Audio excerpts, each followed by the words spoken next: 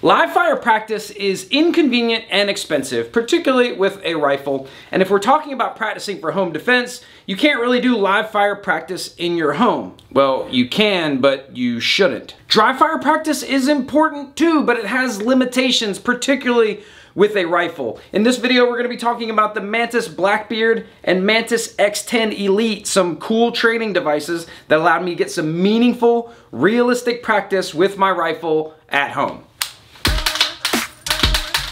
Now, this video is sponsored by Mantis, who make the X10 Elite as well as the Blackbeard training system. I'll put a link down in the description below. The Mantis Blackbeard replaces your magazine and your bolt carrier group in about the amount of time it takes to change out a magazine and a bolt carrier group. So like 5 seconds. That's what resets the trigger. Nothing moves, nothing reciprocates. So no, the recoil is not the same, just in case you were asking. I get crazy questions when I do these things. No, the recoil is not the same as 5.56. I'm also gonna be explaining why this is better than airsoft, because that'll be another one, like, why don't you just use an airsoft gun?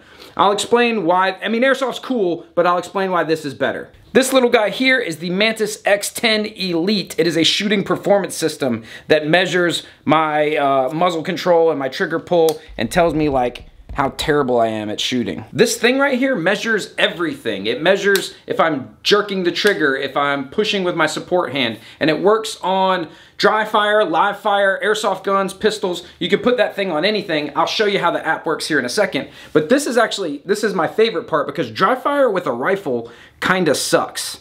Dry fire practice with a rifle really sucks, particularly if you want to practice like real skills, like ready-ups, like bringing the rifle up to bear. That's how fast the whole thing comes apart.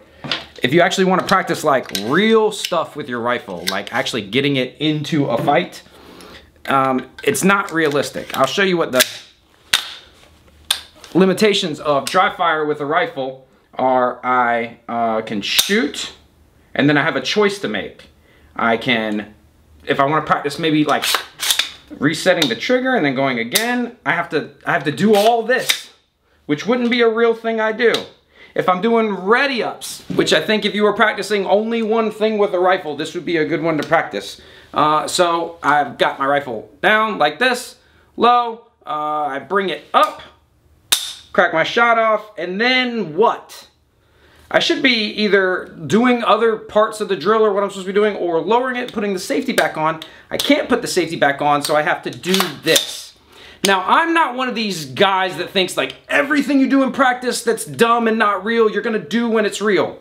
That's not exactly how it works. There's something to be said for building habits and muscle memory, but it's not quite as egregious or dramatic as some trainers make it out to be. Like, don't hand the training gun back to your partner, like that sort of thing. Now what? Gotta do this, and then I'm not practicing this very important motor skill of coming up, firing as many times as I would like to or need to, and then doing that. That's the limitation of dry fire with a rifle.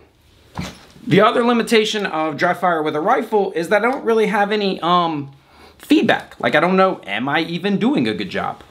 And that's where the Mantis X10 Elite comes in. I put that guy on there and it tells me whether or not I'm doing a good job. It measures everything. It's actually kind of depressing, because you think you're doing good. Like, I see my little green laser landing on my target, and the other thing I like about this, there's no moving parts on this guy. There's nothing that can go wrong. There's no way to introduce ammo into this system. There's just nowhere for it to even be. And so people are like, but it's not realistic recoil. Well, you practice recoil management at the live fire range. You practice different things on different days in different ways. You can't practice everything all the time. Otherwise, you would need like a steady supply of ninjas and terrorists to be consistently fighting for real against. Like, you practice different stuff on different days. I like this part. I like this part a lot. That's a cool, it lets you know it's ready to do some laser.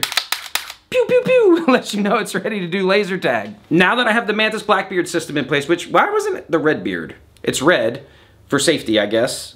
Anyway, now that I have the Blackbeard in place, I can come up, decide to shoot or not shoot, come down, put the safety on, come up, decide to shoot once, put the safety on. I can come up, decide to shoot twice, put the safety on, come up, shoot, shoot, put the safety on. I can practice that. I think and I'm not a Navy SEAL. I was never Special Forces. I was a SWAT cop, but that doesn't mean much. That can mean a lot of things.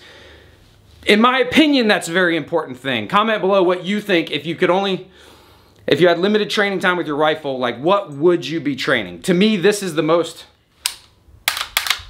I just shot Master Wong. I just shot my copy of Master Wong's book over there. I think that's the most important use of your time besides general marksmanship. You want to see? Oh, this is what I was just doing there. I've been going, this is the drill that I've been obsessed with here, is going like, you know, that's like a like a very extra failure to stop drill. We go 2 to the body, 1 to the head, and then liberally apply to the pelvic girdle to stop their forward movement. Now, as you'll be able to tell from the comments below telling me I don't know what I'm doing, I'm by no means an expert at this, but that's precisely the point. I do practice dry fire a good bit. I can't get to the range as much as I would like. I would love to get there all the time, but I just can't. One thing that comes up whenever we do this is people bring up airsoft for like force on force or for dry fire practice. And you can even put the Mantis X10 on an airsoft gun and it'll give you information about your trigger pull. Airsoft is great. Airsoft is cool. Why is this superior to airsoft, or what advantages does it have over airsoft? Well, it's your gun with your trigger, your sights or your red dot, your sling, your light, your everything that's on your gun. And you'd be like, you can get 1-for-1 replicas of airsoft. Not with the exact same trigger, unless you're spending more. Not with the exact same red dot, unless you're spending more. Not with the exact same sling, unless you want to spend more. Or swap your stuff over every time you practice, including re-zeroing your sight. So that's what this has over just using an airsoft. I have an airsoft M4.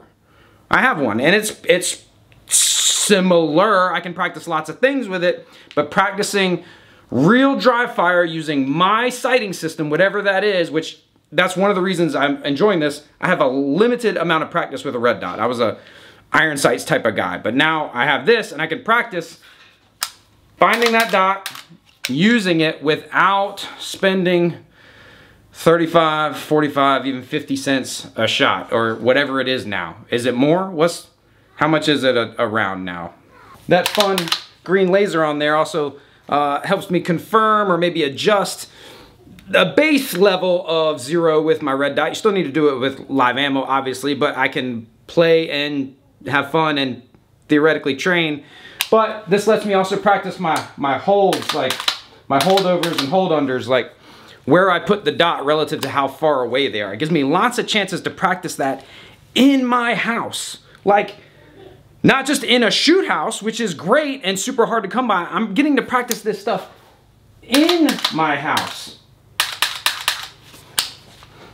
That's awesome. But the fun doesn't just stop in my house. I could practice in my yard.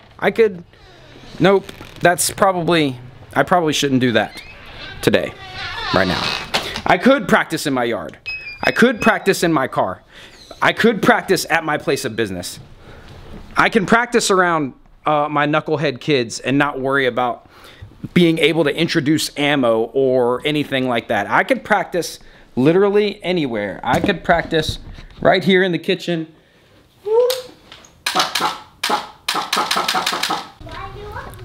I could get real specific with my practice. Like real specific with my practice. You're only limited by your creativity. You could practice very, very specific scenarios. You could get really, really specific. But as I said before, there's a distinct possibility that you're doing a lot of dry fire practice and you're not actually getting good reps out of it. You don't actually know if your technique is any good. That's what this Mantis X10 thing here does. We turn it on so that it's blinking, and then you go to your app. It looks like that, and you just hit connect. And this is the first time a company's ever sent me something with an app that it worked. Notice you've never seen me use an app in any videos ever. It's because they never work for me. This one worked first try. So I've got it. So it says Mantis X is now analyzing your movement data in real time and looking for dry practice shots. That's all I'm doing, just Dryfire. You can set it to do live fire as well, but it will measure each shot.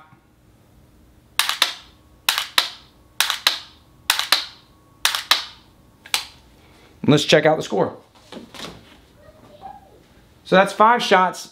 88.1 is my average score, and it gives me some explanations about how I did, and I can also swipe to see different views. Blue is hold movement, gold is trigger press movement.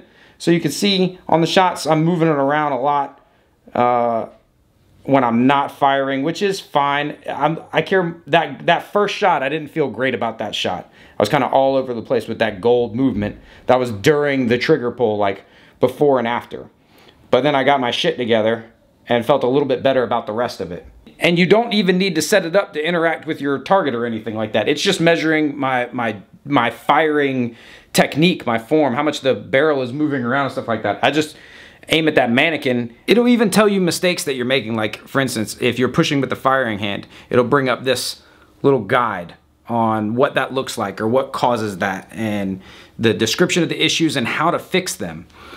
So that's important feedback that you just can't get by yourself. It's the equivalent of filming yourself hitting a heavy bag and then seeing what you're doing wrong, but you can't always like see what you're doing wrong with the trigger. I'm sure like high level coaches can see that stuff, but this gives regular guys like real-time feedback on what they're doing right and what they're doing wrong. So this guy here is obviously really great, and you can mount it like any number of places. You can mount it to your pistol, you can mount it to an airsoft gun, you can do your dry fire practice, live fire practice with it, you can practice with it a multitude of ways, but I love just being able to do this. I love being able to do that with my rifle. I've never been able to do that before without having to do some goony dry fire gymnastics. I don't want to do that anymore. I just want to play guns in my house.